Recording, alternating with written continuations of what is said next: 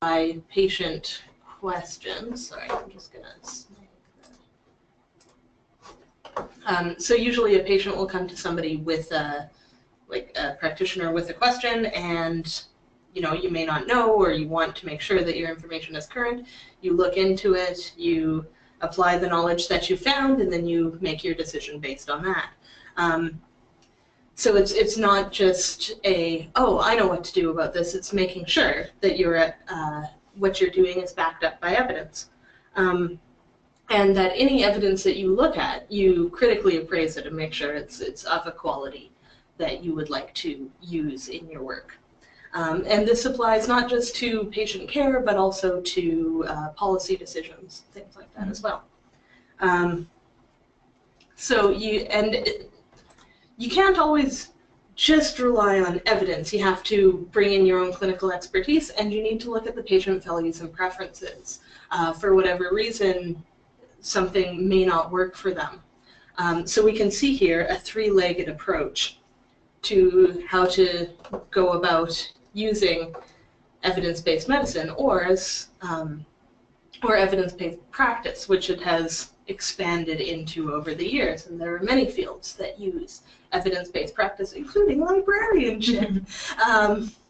And just a quick note about feasibility.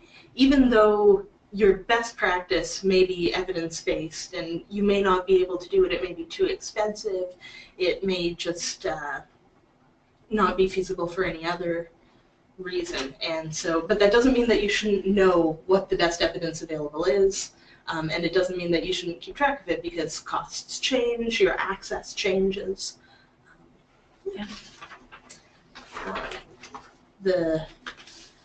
And so getting back to the question that we asked earlier on, why do we use evidence to inform decisions? And we've got a little Dilbert cartoon here.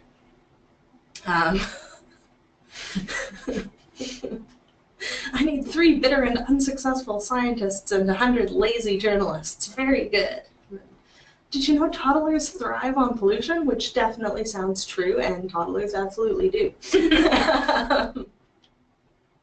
But no, you want to make sure that the information you're giving out is quality and based on something, not just somebody's agenda.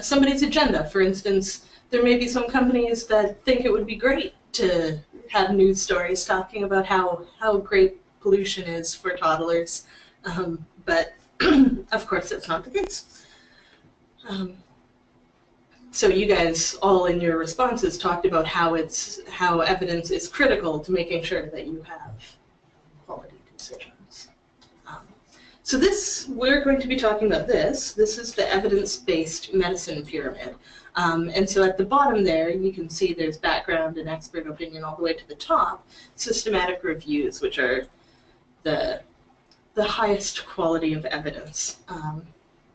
We'll return to this in just a moment, but historically, we're going to talk about what was used before, and expert opinion was really what was used in the past before the introduction of evidence-based medicine, especially in a very formulaic way. And there are varying degrees of this. People tried to incorporate evidence throughout the years, but it wasn't a policy the way it became in 1992. And going even farther back, you could see how relying on evidence-based relying on expert opinion instead of evidence-based medicine could be a problem.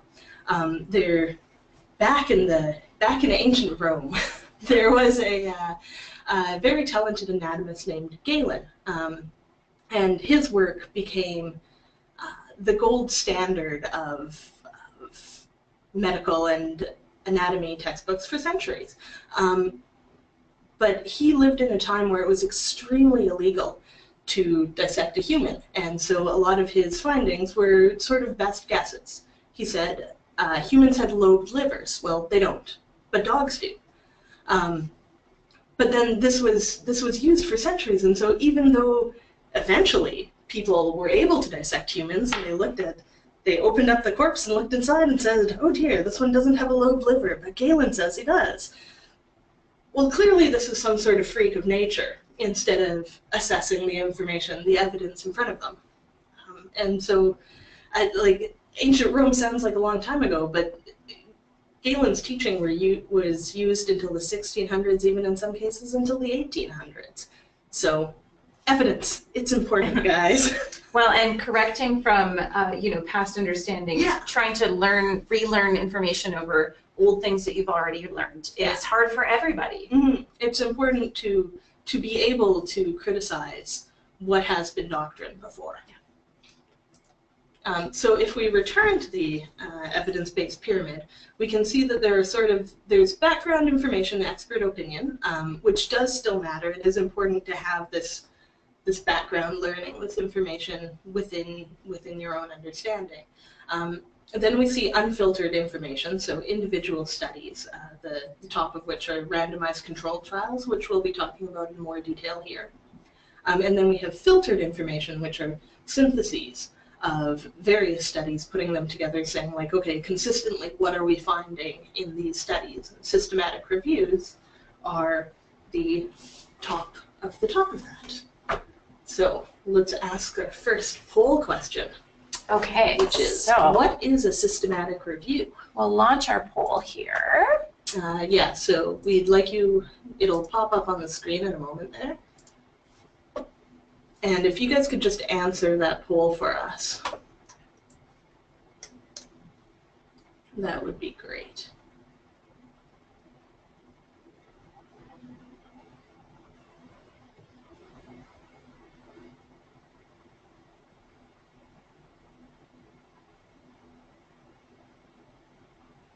Okay, so almost everyone has voted, waiting on a couple more.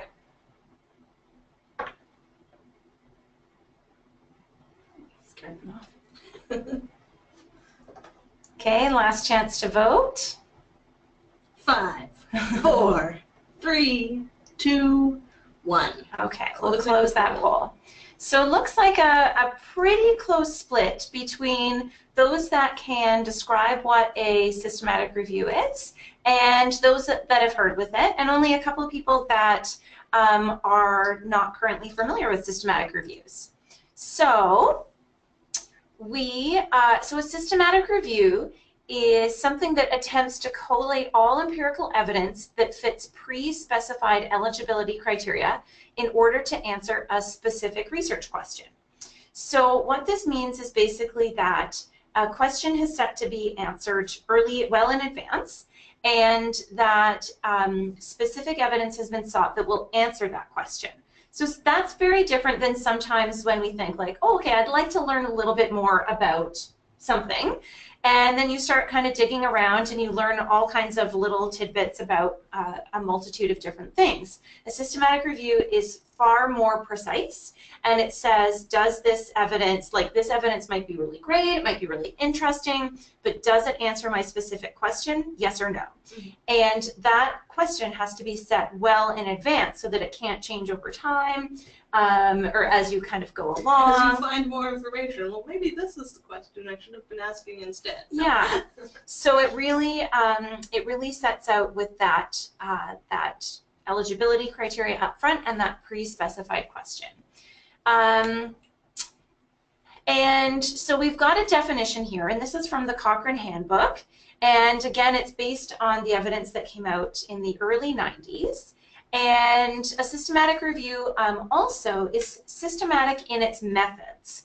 And this is really key because having systematic methods helps to minimize any kind of bias. And when you minimize bias, then your findings are more reliable. So the characteristics of a systematic review are that there is a clearly stated set of objectives, again with that predefined eligibility criteria. And so that might be things like, are we talking about, what age group are we talking about? Maybe if we're talking about a drug, what dose are we talking about? There are any kind of eligibility criteria like that that you can set in advance so that you can't slip in something that might not, that might sort of change the results of what you're looking at. Also, the systematic review has explicit and reproducible methodology. And this is as with any good scientific aspect. You want something that you can specifically describe what exactly you did to the extent that somebody else could go and replicate it. The search, our favorite part, is a really important part, or really the foundation to the systematic review. And this is when librarians go out and do a systematic search. And so again, we're creating a search where we can specifically describe how and why we use certain search terms. You know, whereas sometimes when we do searches for you, we'll put in a search term and go, okay, well, this term is kind of relevant to what they're talking about. This might have some good stuff. And then we'll go from getting 30 results to 3,000 results, and we'll say, oh, well, we'll just take this one out. That's too many results. Whereas in a systematic search, if that search term meets your criteria, then it has to remain in the search regardless of whether it retrieves too many results or not. Yeah. So the search results that you'll get in systematic reviews will be thousands and thousands of results, and that's what you want. Mm-hmm. And next is there's an assessment of the validity of the results. So sometimes we'll take a great an article, and it'll be published in a peer-reviewed journal, and we'll go, oh, great, this is something that I rely on. But in a systematic review, you'll have somebody on the team that really goes through that methodology and says, well, did they apply the proper methodology? Did they make the right conclusions? Can we trust their sample size? And they're really assessing the validity of those findings. And then finally, it's the presentation of the results. So they're presented in a way that we can understand what people did and why they did it. Now, if we were in person, we would ask you if you'd ever heard of Cochrane, and feel free to, make any comments or put your questions into the chat box. So the Cochrane collaboration, their systematic reviews are the gold standard currently of systematic reviews, and the key reason is that their methods are the most robust and systematic. So to get your systematic review into the Cochrane library, you have to write your protocol and have that put in the Cochrane library first. And that basically shows Cochrane and everybody else that you've already thought through and established your criteria and your methods well in advance, and that you're not going to sort of change them as you go because you're not happy with the results you find or with the number of results, those kinds of things. And also that your team is an appropriate team. You've got the appropriate specialists. Expertise on your team. Cochrane is a larger organization than just the Cochrane Library of Systematic Reviews, and so you can check them out at cochrane.org, and they have teams of subject expertise all over the world, and there is Cochrane Canada as well. And they, particularly in the areas of medicine in particular, that have huge data sets like heart, cancer, bone. They've got groups all over the country that pull together all the experts, and they keep repositories of all of the randomized control trials that exist. Cochrane Library, as a note, it's free to search, and you can see their plain language summaries and their abstracts for free. If you ever want a full text, then contact us and we can send it to you. As ever, don't pay for anything that's behind a paywall, just contact us. We'll send it to you instead. So in a good systematic review, they'll have what's called a prisma diagram, and I know that the text on this slide might be getting a little bit tiny for you, and we will be sending out the slides after today's presentation, and then you'll be able to zoom in. But the premise here is that in the top box, that it identifies that in this systematic review, they started with 5,828 records that were identified through databases. And it breaks down by which database identified how many references. And then in the top box beside it, it says that they also identified 7 references from checking reference lists and 9 references that the reviewers knew about, but that weren't captured in through the database searching. So that is the start of this review and how they, all of the references that they started with. And then throughout the course of the review, they tracked those 5,828 references plus the 7 plus the 9. Do that math quick. Nope. Yeah. And then, so they screen through all of those, and usually a title abstract, usually the first stage of screening is title abstract. So 2 independent reviewers will look at the titles and abstracts, and they'll say, yes, this may be relevant to our study, or no, this is not relevant. And in this review, they got down to, or first they screened for duplicates, and then they reviewed those titles and abstracts, and that got them down to 155 references that they screened the full text of. So they went from about 6,000 references down to 155. They reviewed the full text, and in some cases they knew for sure that those studies were relevant, and in other cases they couldn't tell from the title and abstract, and not everything has an abstract, so sometimes they just had to go by the title. And of those 155, then 142 were discarded, which left them with 12 studies. And then that's when their epidemiologist or their biostatistician or their expert in methods then went through those 12 included studies and said, what kind of data is in here that I can pull out to aggregate, and what kinds of conclusions did they make based on this data, and is it appropriate? So in any good systematic review, you'll see a Prisma diagram so that you'll be able to track and see how many references they started with, where they got them from, when they excluded them, all that kind of stuff. So we've got here 12 quick steps of a systematic review, and we present these for 2 reasons. The first reason is in case you were thinking about doing a systematic review, and the other is in case you're reading a systematic review and you want to get a sense of whether it's any good or not, because systematic reviews are very, very attractive to researchers. 1, because they are the highest level of evidence, so they look great on a CV. And 2, because they don't require a lot of funding, and also because they don't require ethics. So what we've seen in the last decade or more is a lot of people do systematic reviews for the wrong reasons. They want to do it for the, in quotes, prestige aspect, and not because it's the best way to answer a question. So a little bit when you're looking at a systematic review, be a little bit wary of, did they do this review for the right reasons, and is it any good? So the 12-step process is there a need for this systematic review? And then to assemble the team. So we've already indicated that you need at least 1 librarian to run your search for you. You need a methods expert like a biostatistician or an epidemiologist. You need a minimum of 2 content experts to assess the content. So at minimum, you'll want a team that has 4 people on it. And now there are some exceptions, but that's a really great way of, if you see something that has systematic review in the title and it only has 1 or 2 authors, your alarm bells should be sounding right, or you should be making a crinkle face. Yeah. Make a crinkle face like Maureen just did. And it doesn't mean that for certain that you should just throw it aside. You can take a look at it, but just be wary of what it really is. The third thing is that you want to develop your question.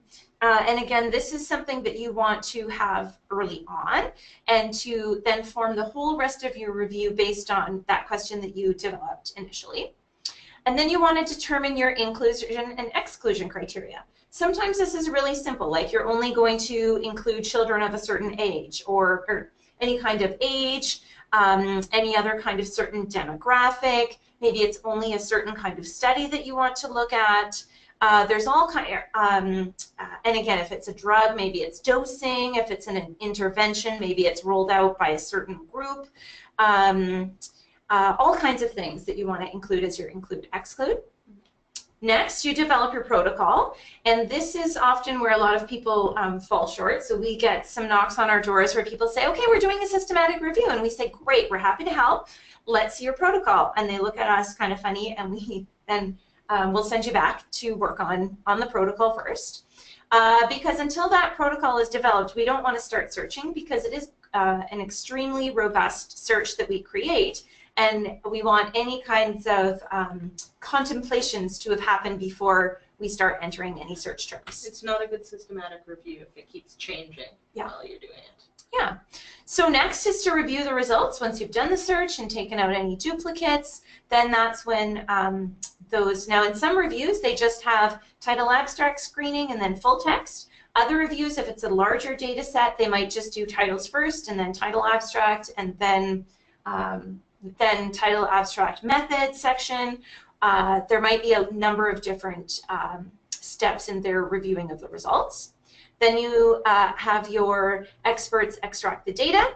You assess the quality of those studies. Then you're analyzing that data. You write up the review, and then right before you send it off to the publisher, then you want to update the search. Because in the time it took you to do all of that reviewing and analyzing, a lot of time has passed, and you want to do a quick search before, in case anything new has been published. So there's also a whole ton of other kinds of reviews. We call them the zoo of reviews. There's 14 different kinds.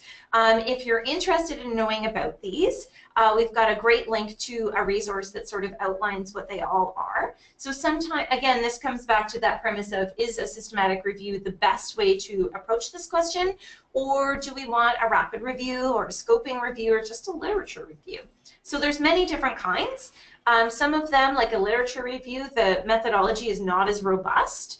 It's not as systematic. Sometimes in a rapid review, you might still have a robust methodology, but you might you just need a faster answer. You just need a faster answer. So if you're considering a systematic review, our take-home, if you take anything away from today, please take home that systematic reviews take a lot of time. So we often will have medical students come to us in May, at the beginning of May, and say, hey, I'm doing a research project this summer, I'm doing a systematic review, and I'm going to have it, published, ready to submit for publication in September. And we say, we're very sorry, but no, you're not, because it just takes more time with that. And the average time for a review with an experienced team is a year. Most take much longer, and that's part of the reason why really established organizations like CADIF are looking at these rapid reviews for instances where they do need the information faster than that. Again, the caveat of do a systematic review because it's the most appropriate methodology, not because you just want to do a systematic review. And systematic reviews also, they do need some money. Citation management software, so again, to manage thousands of references simultaneously and be able to track them throughout the whole course of the review, that takes management software.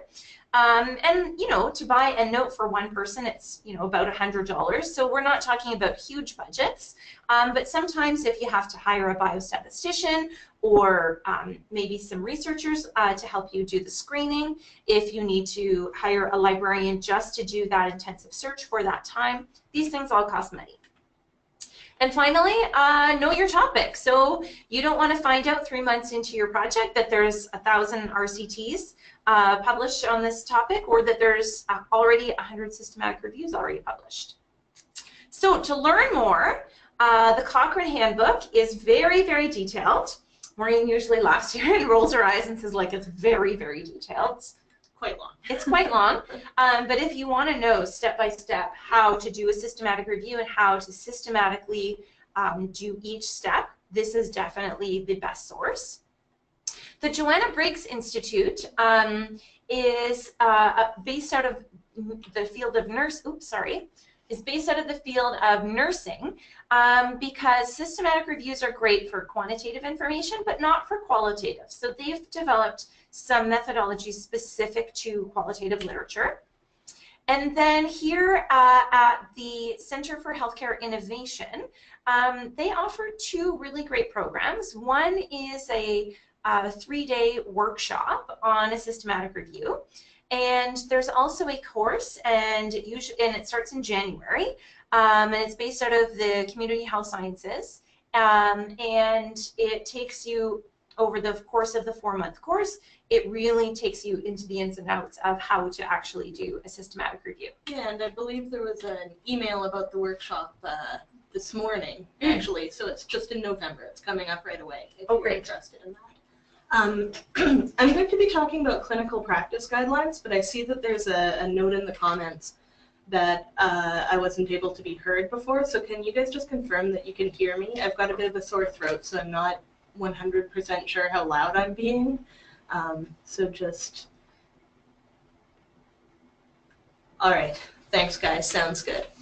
Okay, so clinical practice guidelines are one of the next levels of evidence that we're going to be talking about. And they're put out by organizations, governments. They're often standards that you use, that you work from when you're working as a practitioner or as a policy developer in the healthcare field. And the Institute of Medicine here defines them as statements that include recommendations intended to optimize patient care that are informed by a systematic review of evidence and an assessment of the benefits and harms of alternative care options.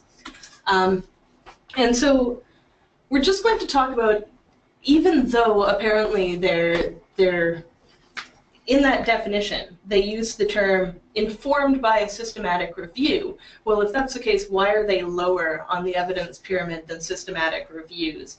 And we're going to launch a poll. Oh, sorry. That's okay. There's a poll. Yep. There's a poll.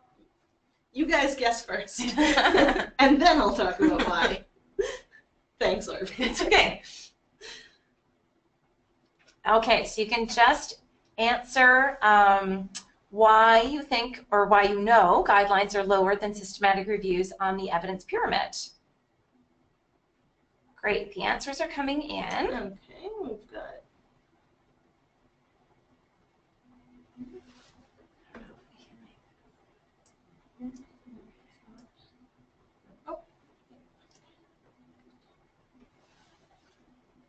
Wow, some smart people on this, smart and informed people.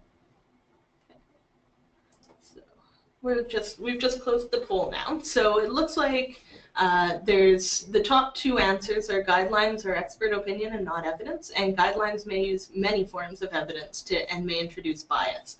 And it's predominantly the guidelines may use many forms of evidence and may introduce bias.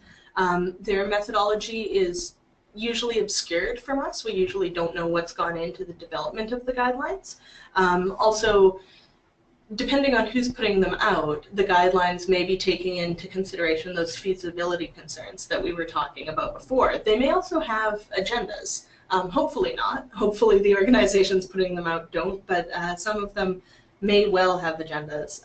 And also they may be geared towards the broadest population group, where if you're, you know, this works for the majority of people, but if you have X condition, you should never be doing this, right? But you wouldn't put that in the guidelines for the population as a whole. So that's just why they're lower down.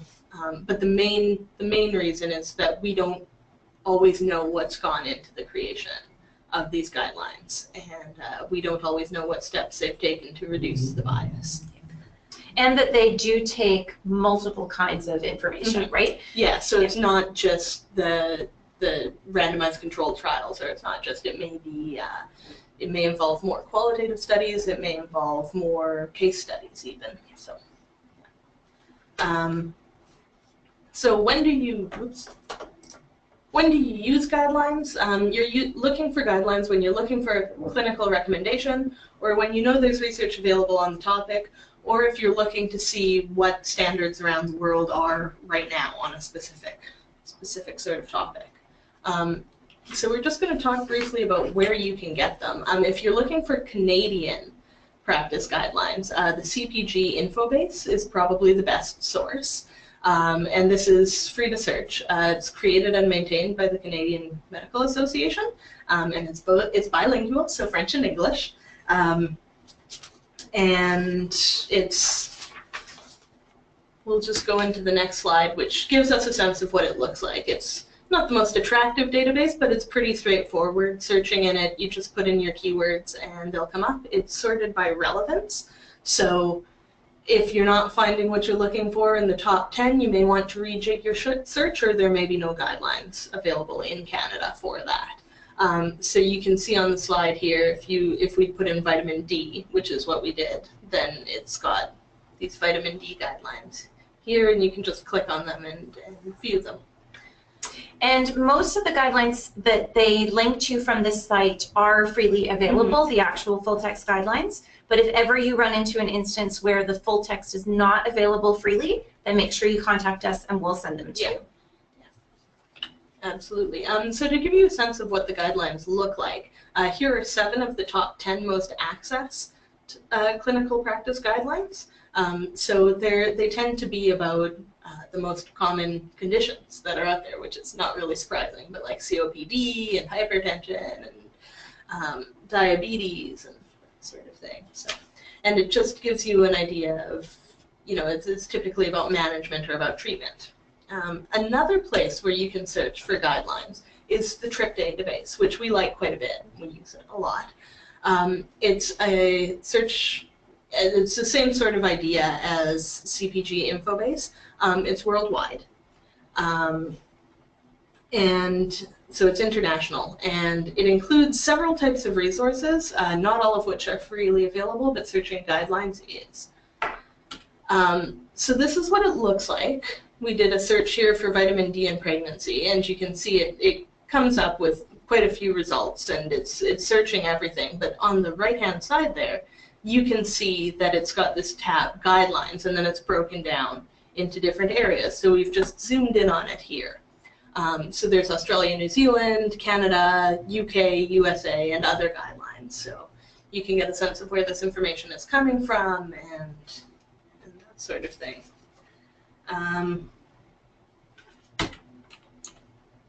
Okay.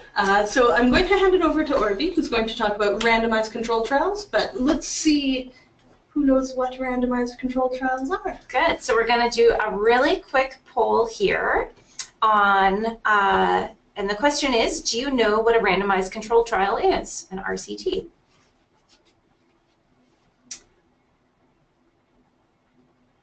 Okay, we're getting a bit quicker on our poll, so that's good. And I think we're kind of continuing that same trend. I'm going to close the poll. So most people said yes, they know what an RCT is. Some people are saying, I don't know a ton about them, and a couple of people said, no, I've never heard of them. So a real, variation in our subset here. So a randomized control trial, we're now moving lower down the evidence pyramid, and it's where participants are assigned by chance to separate groups, and neither the researchers nor the participants can choose which group they're in. So you'll see that as we zoom into our evidence pyramid, there's sort of a break you can see in the pyramid, and we're now we're going between filtered information and unfiltered information. So systematic reviews, evidence synthesis, guidelines, article synopsis, those were all things that took multiple data sources and collated them into one thing. Now, as we're one step lower on that evidence pyramid, a randomized control trial is only about one thing. And so that's, and the same as cohort studies and case-controlled studies. So it doesn't collate multiple sources, it's one study. But it's the best level of study. It's the best level of study.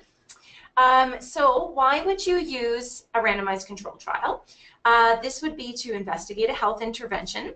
And like I mentioned, it's assigning groups by chance. So one group receives the intervention, and you also need to ensure that the groups are the same at the start, that there's no difference between them. So we've got here this map of Winnipeg, and some of you might be quite familiar with it, even though I know, again, it'll be quite tiny. But this is from the Manitoba Centre for Health Policy, and it's tracking life expectancy of individuals based on where they live. And this study was one that they did all across the province of Manitoba. I just grabbed a snapshot of Winnipeg here, because if you live directly in the inner core of Winnipeg, so think Portage and Main, then your life expectancy is 10 years less than if you live in the north part of Winnipeg. And if you instead traveled south, you gain 15 years of life expectancy.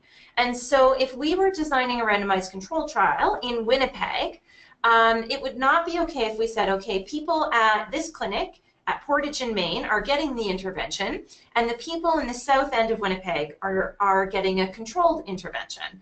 Well, we know that there's something different about people who live in the inner city than people who live in the south, so that would not be an effective randomization, and we would instead want to alternate. So half of the people in each of those clinics get the intervention and half get the control.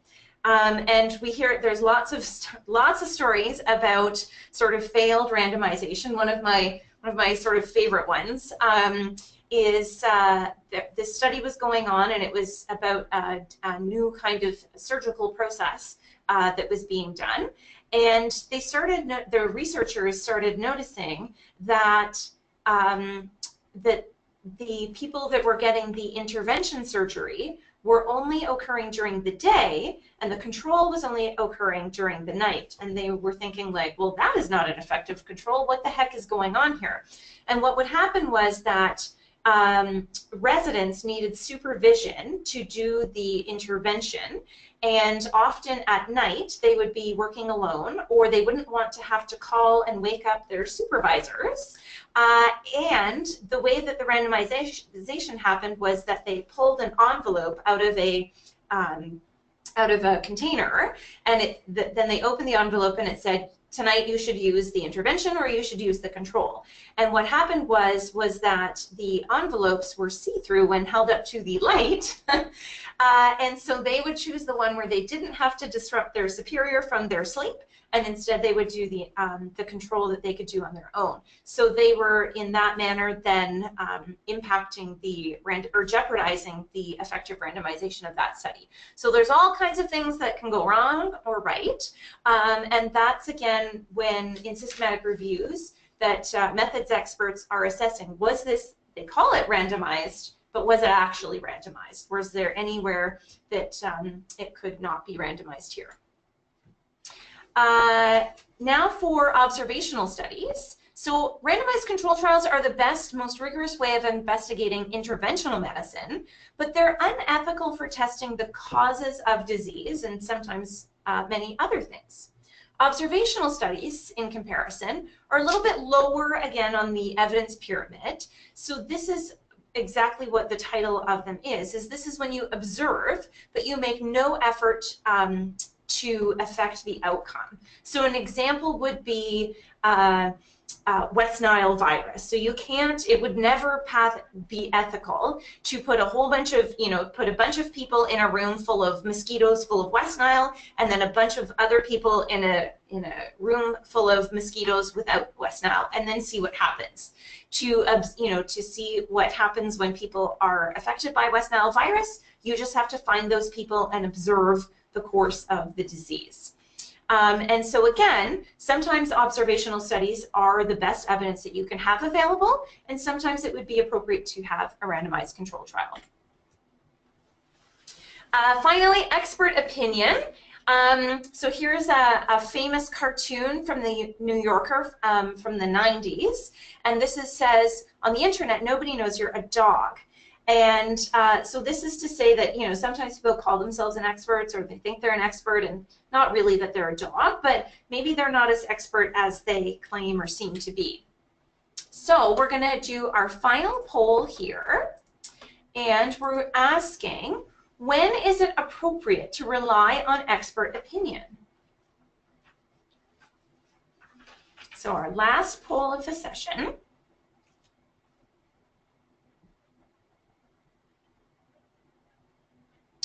And everybody is so, oh, we're not, we still have a couple people still to vote.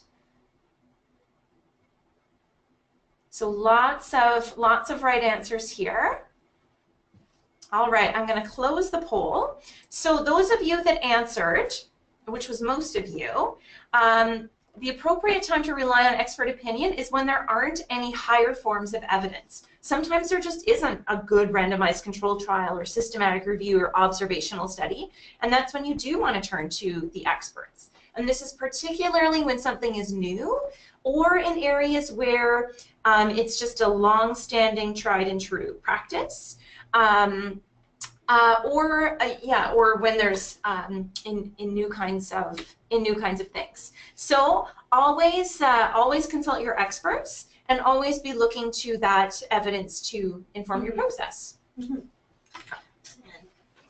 true experts should be reassessing their own knowledge of the subject. Yeah, the really good ones will be quoting and citing all of the available evidence. So getting back to the question we asked at the beginning, why should you incorporate evidence into your practice? And so as we've stated throughout and at the beginning, and which most of you knew, is that you need to have your decisions based on something. And you want to make sure you're current, you want to make sure that your decisions are the best decisions that you can possibly make.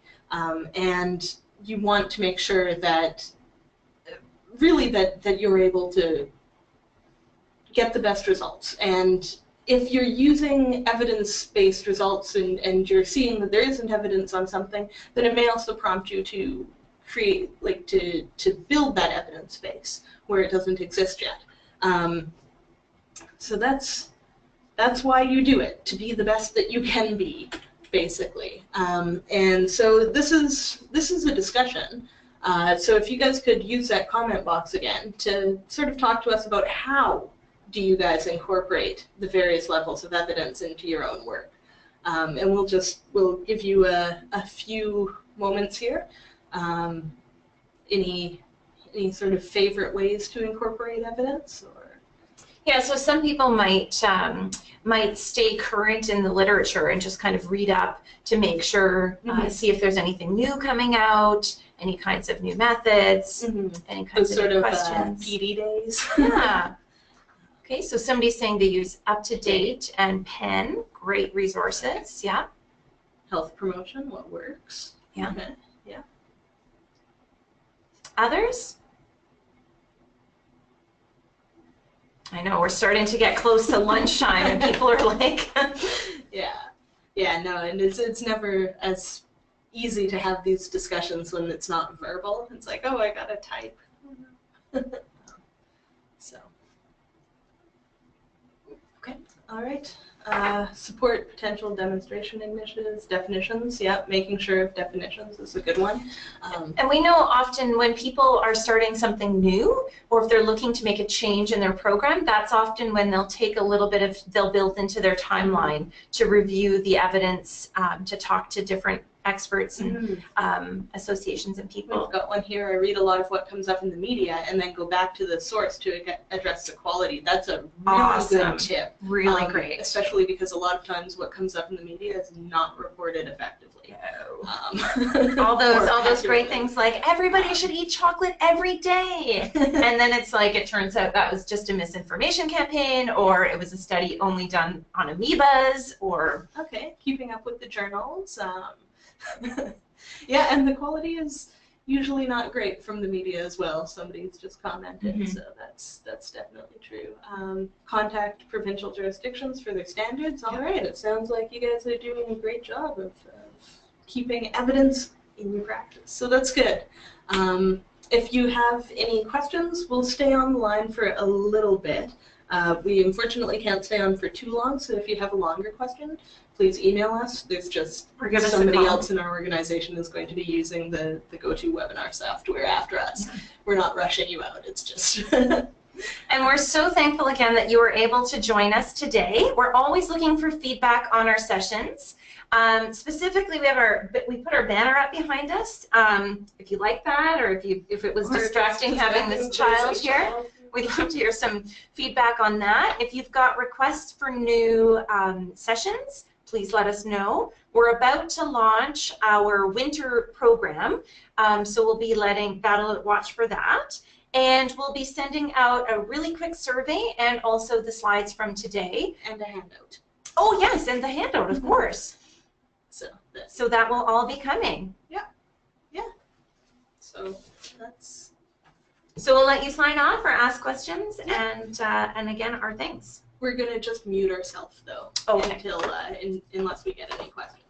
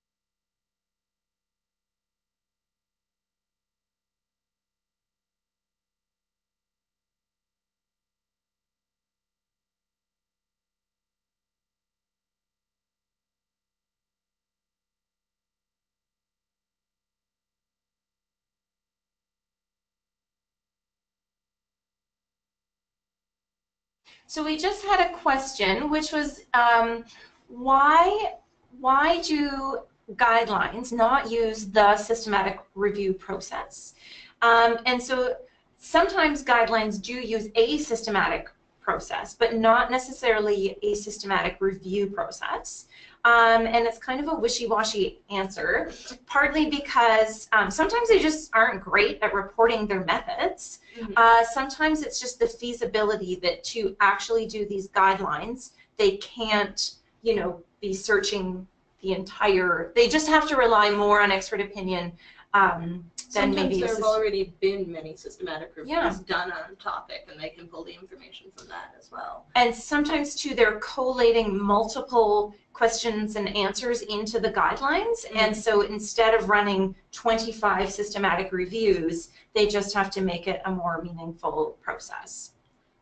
And so we've got another question. When you work at a systematic level, sometimes you deal with a generic concept that's not necessarily clinically focused. What kind of evidence would support that better? And that might be a matter of talking it over with us and seeing what are the best review options for that. Yeah. So for instance, if you're looking at something and if there isn't much information at all, then what you might be needing to put forward is something like a scoping review to say this research needs to be done. Whereas in other cases, you may even be able to do a systematic review with more of that qualitative kind of study, or it may just have to be something more like an evidence review or a literature review that assesses what's there, and that's really a case-by-case basis. Unfortunately, there's not a quick and easy answer to that one either. It depends answer. Yeah.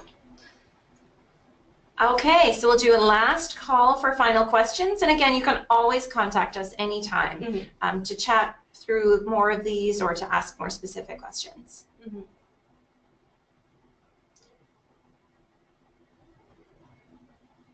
Okay. Thanks again, everybody, and hopefully we'll see you next month for Predatory Journals, the perils of predatory journals. It'll be super dramatic. Have a great day, everybody. Bye.